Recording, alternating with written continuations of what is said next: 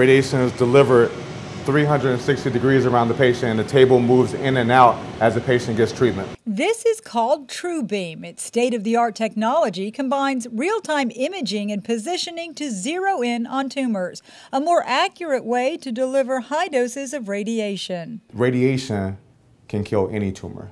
The problem is that in order for radiation to get to where it needs to go, it has to go through normal tissue. So you want a treatment that's able to give high doses of radiation but minimize toxicity to other surrounding tissues. Patient benefits are twofold: less chance for collateral damage and less time on the table. Instead of undergoing radiation for 20 minutes, patients may be here for 5. And treatment plans that once required months can be shortened to days. About how many treatments can you cut it down to?